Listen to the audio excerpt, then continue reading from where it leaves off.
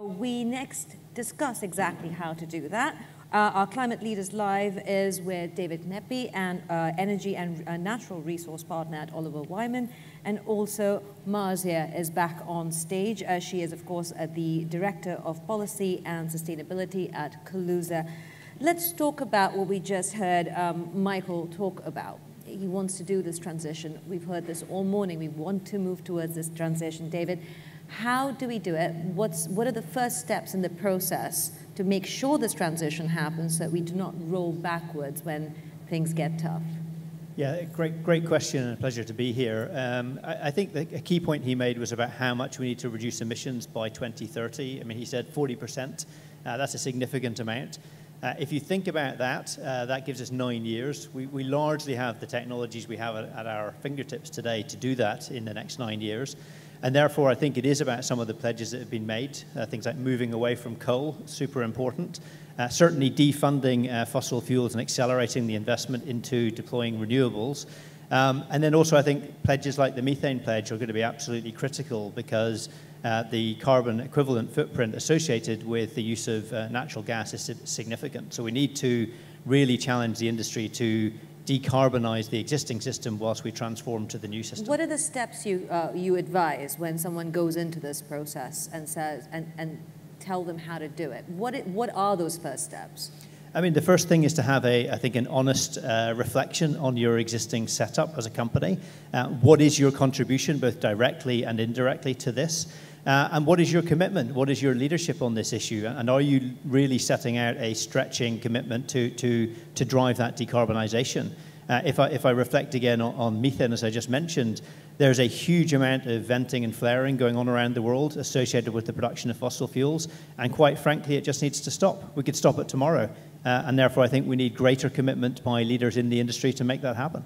How do you make data work towards that, to convince boards, to convince shareholders who might not be fully into the concept, but are saying yes because it's politically the right thing to say? How does data convince them? I think I would go back, I would use this analogy. When you go to the grocery store and you get a box of cereal, you look at it, or anything, you look at it and it has the nutritional factors in it.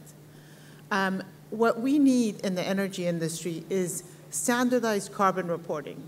So everybody knows, whether you're in the board member or you're a consumer, who is emitting what, when, and how. I think that will go a long way. That type of data will go a long way in making GHG emissions not just a political statement, but making it real, making it personal. So I think carbon reporting is something that we should think about. And a lot of, there's requirements by some companies that they have to report, but some other industries don't have to report.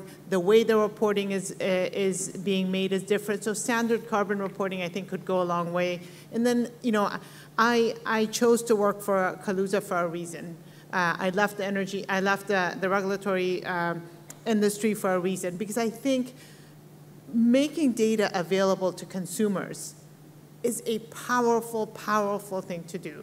Because right now, consumers are blind to what kind of GHG emissions are out there, how much their house is contributing to climate change. We need to make that information readily available to consumers in a way that is digestible to them. So that's why I think data is the power of data. Yeah, I would agree totally, Marzia. The only thing I would say on top of that is, I think we already know how much emissions are being produced in the world. What that would do, I think, is attribute that to individual actors. But what we need on top of that, of course, is some kind of price signal that says, actually, it's not that this is a costless option. So coming back to things like flaring of gas, we know that's bad for the environment, but why does it keep happening? It keeps happening because it's the economically rational thing to do if you're running a company that is trying to produce hydrocarbons for the world. But actually, if we can put a penalty, put a cost on that drives action and drives behavior that stops that, I think that's absolutely critical. How's that going to work, David, for the global south, for developing markets, because they're heavily reliant, because this would be then a global standard. You are then talking about potentially penalizing large economies of people who have not reached the development level of the West?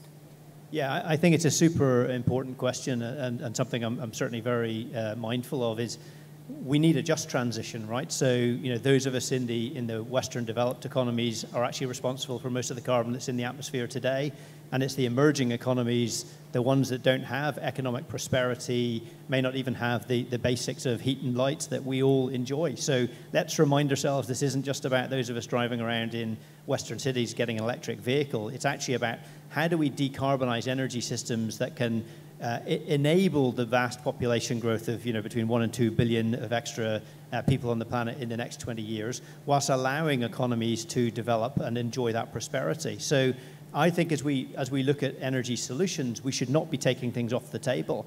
If, for example, natural gas done in an economically and environmentally responsible way can actually provide energy security and growth to economies en route to a switch to green hydrogen, then I think we should be getting behind that so that the answer isn't just we save the planet, but actually we strand people in energy poverty. How do you, again, I'm going to bring back data into this. How do you collect and collate the data that can help do just that? Because there seems to be a lot of pressure on the global south and the developing world to take the same levels of action as the Western developed economies, but the data that they're talking about doesn't seem to ever make it on the table. How do you bridge that discussion? I would say that I think we have to. I'm not entirely sure how to bridge that. I do think that we need to have, as David pointed out, a just transition, and that means our expectations of the Western world, of the developed world, has to be different than our expectations of the developing world and the third world countries. We have to make sure that the developed countries, the consumers in those developed countries, have the data to then put pressure on the companies and on their governments to make the change. But there has to be, earlier before our first panel, the U.S. representative mentioned that as part of the question of how committed is the U.S., and he started out putting some numbers that the U.S. is spending billions of dollars, and other countries should do it too. And I'm a U.S. citizen, a proud U.S. citizen, but the U.S. is supposed to spend that much money. We can't expect a Vietnam or an Afghanistan or another country to spend even close to that. So I think that's where we need to bring that level of transparency and responsibility to the developed countries as well. Let's talk about how you make that transition in the West, since we can, in some ways, hold the companies responsible. Even here, there seems to be a dichotomy of approach. And we've heard a lot about investors putting in so much money, pledging so much money for investments into the transition. But again, if you take a look at what's happening in the US, investors are saying, hang on a minute, we would rather our energy companies do what they do best, a completely different approach to Europe, where they're being asked to go green and are willingly going green. Do you see even that very separate approach between the US and Europe impacting the way we transition going forward? Maybe I can just comment on that quickly. So I think we need to do two things in the world. I think we need to decarbonize our existing fossil fuel-based energy system at pace. And I think in parallel, we need to be transitioning and transforming that into green alternatives. So actually, if you look at it, and there is a bit of a kind of Europe versus US divide on that, I observe a lot of the US companies saying they're going to focus initially on the decarbonization of the existing system, and I see the Europeans saying they're going to transform into renewable energies and into electric vehicles. I think that's actually great. Both of those things are critical to achieve.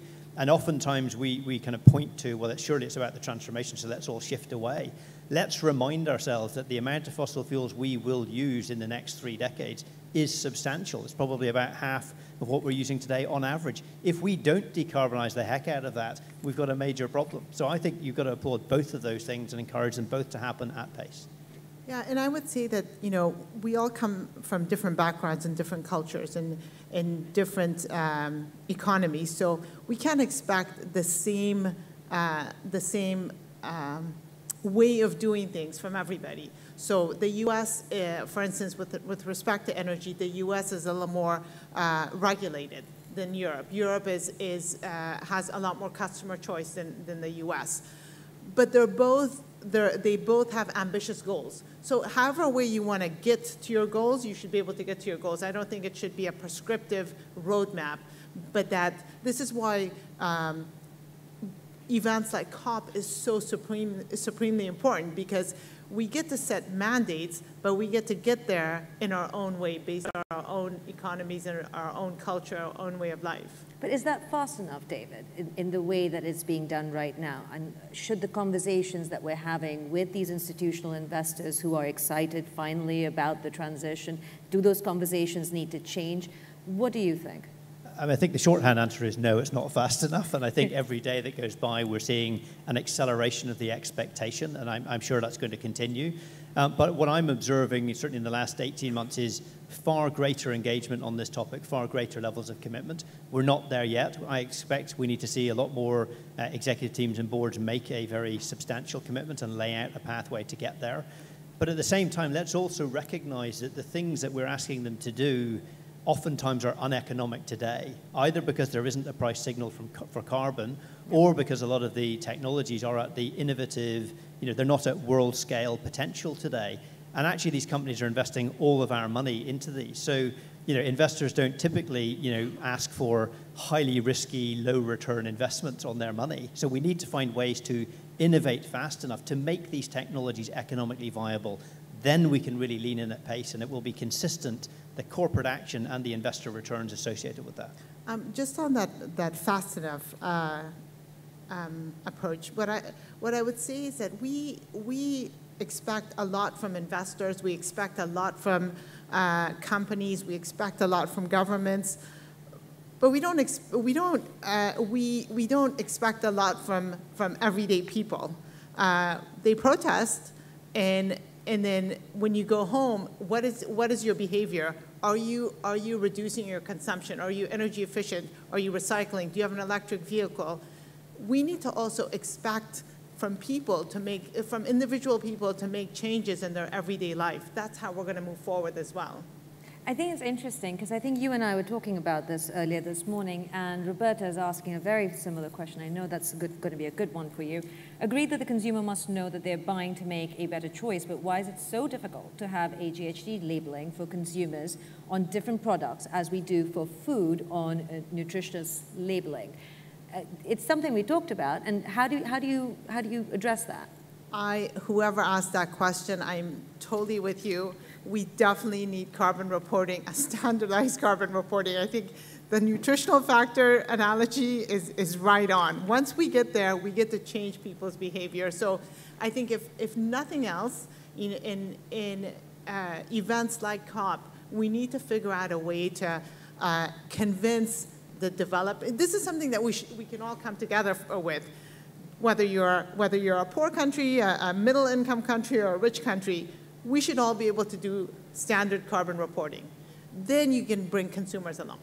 David, finish your thought. I think, I agree with that. I think the inherent challenge here, of course, is we need three things in the world. We need clean energy, we need energy security, and we need affordable energy. And oftentimes when you ask consumers to choose, which one they would like, they say they would like the clean energy, and then they choose the cheap energy. So what we need is actually a way to make it's unacceptable to have the carbon going into the atmosphere. It's truly charged for the consumers then just choosing between clean energy choices, not between a cheaper, dirtier one or a clean, expensive one. Well, big tobacco comes to mind, and the strategies used for that could be quite useful in this respect in some ways. So tell me. We should talk with the recycling industry. How did they make recycling kind of sort of an everyday thing for us to do? I recycle because I feel like I must recycle. I don't know who told me that, but I have to recycle. We all recycle. Who doesn't recycle? Which country doesn't recycle anymore? How do we translate that to carbon as well? There's so many examples we can use as a stepping stone. So tell me, what do you think about the International Sustainability Standards Board announcement that was made last week as well, where they've said companies will have a way to describe their climate impact, and some sort of a standard can be set. Was that impressive enough a step for you, or was that kind of muted as well? Well, I mean, I think it is an extremely helpful thing to do, to standardize the disclosures that are made. So I think if we can simplify, in particular, the handshake between the commitments and the actions of corporates and either consumers, assessing those, or investors deciding where to put their capital, that can only be a good thing to help to accelerate the mobilization of capital into the energy transition, and indeed changing consumer demand, which will ultimately drive the direction of these companies. The other question I had was, just a couple of weeks ago, I was sitting in the mountains of Slovakia, in Eastern Europe, talking to a whole bunch of companies who were struggling with power and all the issues there. And they essentially came back and told me, it's not on our radar right now. We don't care. We just want to survive. At some point, I keep coming back to this problem that we seem to have, that when we go from crisis to crisis and we're looking for something that feels far away, 2030, 2050, we feel sometimes that the strategy can be put off for another couple of years because it takes a while to build stuff anyways, right? Is that a danger we face today?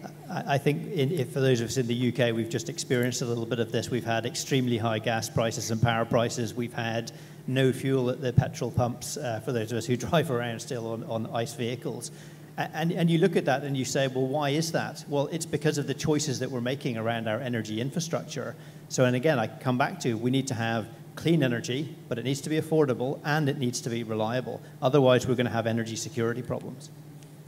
I do think you're right that we are in that state of, well, it's 10 years from now, or it's not going to be in my lifetime, so I'll do what I can, but it's somebody else's problem. I think it's once we make it everybody's problem, everybody's aware, but we haven't made it everybody's problem. Once we make it everybody's problem, I think I shouldn't say we make it everybody's problem. Once we show that this is a problem for me today, then I think that change can happen. Two things that you can leave all of us with in terms of some hope, because at the end of this, we want to walk out of here with a little bit of hope that we're making a difference in all the things that we're doing. What are the two key things that you would say are absolutely necessary for the C-suite and the private sector, for public servants who may be listening in this audience, to do the minute they get back on next Monday? Well, maybe one observation is, I think the recent GFANZ announcements about the $130 trillion looking for opportunities is a really exciting thing. So the mobilization of capital is waiting. So if I was in one of these organizations, I'd be going, how do I get my hands on that? How do I use that to drive the company forward? And how do I see the opportunities that are going to come with the energy transition, not just the risks and the downsides? And don't use the loopholes. If I was an energy utility executive, I would go back and look to see, do I have the right technology today to be able to communicate to my customers and tell them why climate change is an issue? If I don't have that technology, how can I get it? That was short and sweet, Marza. Thank you very much for that, David. Thank you also for your time. Give a round of applause to the two of them who've left us with some interesting thoughts to take back to after COP.